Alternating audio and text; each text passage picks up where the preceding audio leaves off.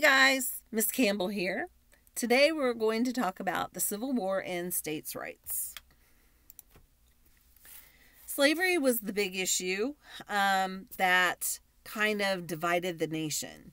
The North had immigrant labor to work in factories because the Industrial Revolution had hit. They had all these people coming over from Western Europe that needed jobs. So there were probably more people than jobs in the North. So that was not an issue with them. The South, however, had an agricultural economy.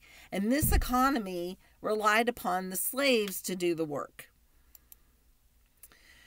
Economic differences led to sectional disagreements.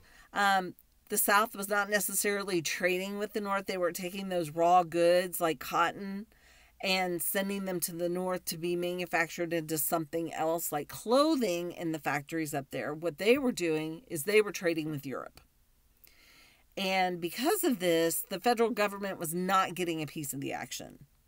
And so by adding a tax on to these goods coming in, they was doing one of two things. Either A, they were going to get some money out of it, or B, it was going to discourage the South from trading with Europe because their goods were much more expensive because of the tax.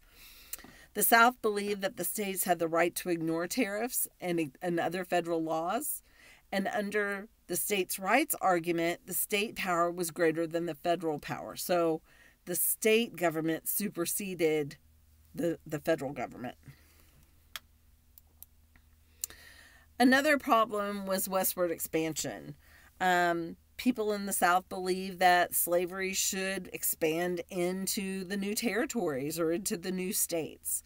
So there were several measures that were put in place to kind of appease everyone. The first one was the Compromise of 1850. And this created a way for territories to become states. And so this was something that the North was getting, and in return, the South got the Fugitive Slave Law. Prior to the Fugitive Slave Law, if a slave was able to escape and make their way north, the people in the North were not obliged to send them back. With the Fugitive Slave Law, they were. The Kansas-Nebraska Act of 1854, the states could decide whether to be a slave or a free state. But they had to come in together because there was a very delicate balance of power in Congress. You didn't want too many free states because they could abolish slavery. And you didn't want too many slave states because we didn't want slavery spreading into the new territories. Excuse me. The Missouri Compromise stated that no slave states could be north of the 36-degree 30-minute line. So basically here, no slave states could be up here in the north. The Supreme Court and division.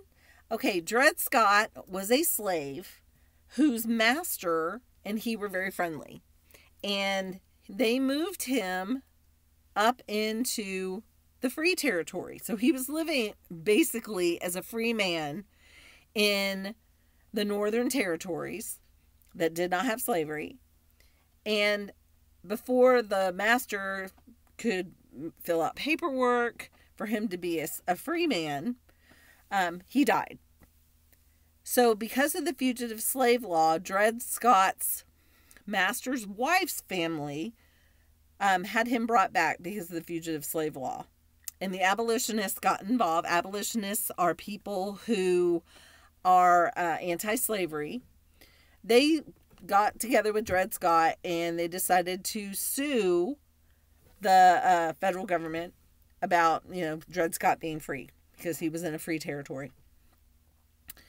The decision that the Supreme Court said or ruled was that African Americans were not citizens and therefore could not sue in federal court, which was kind of a bummer for Dred Scott. Congress could not ban slavery in federal territories either. Republican Abraham Lincoln won the election and received no electoral votes from the South. The South was very afraid that he would abolish slavery. and South Carolina seceded from the Union, followed by Mississippi, Florida, Alabama, Georgia, and Louisiana. Texas had a decision to make. They called a special meeting to discuss secession, and this angered Unionists. And there are a lot of Unionists. 1 in 4 Texans were Unionists. So Unionists are people who wanted to stay in the Union. Collin County was a Unionist county. Sam Houston was also a Unionist. And on March 2nd, 1861, Texas seceded from the Union after the people voted. Sam Houston was forced to resign as governor because he refused to take the oath of allegiance to the Confederacy. And after all the stuff that Sam Houston had done in his life, he was the governor of 2 states. He was the general of the Texas Army. He was the president twice. He was a senator from the state of Texas. After all that stuff he did, he died feeling like he was a failure because of this particular instance when they decided to join the Confederate States. In February of 1861, in Montgomery, Alabama, representatives from seceding states formed a new government. They wrote a new constitution that emphasized the sovereignty or the supremacy of the state and right of the people to own slaves. On March 5th, 1861, Texas wrote a new constitution, which was basically the same document. It's almost like they kind of crossed off the United States of America and wrote in the Confederate States of America. All right, so this is it for the Slavery and States' Rights presentation. If you guys have any questions, there is a discussion that is set up in Canvas under Civil War. Feel free to ask any questions. If your classmates can't answer it, I will be checking them and answering them as well. Hope you all have a great day. Bye.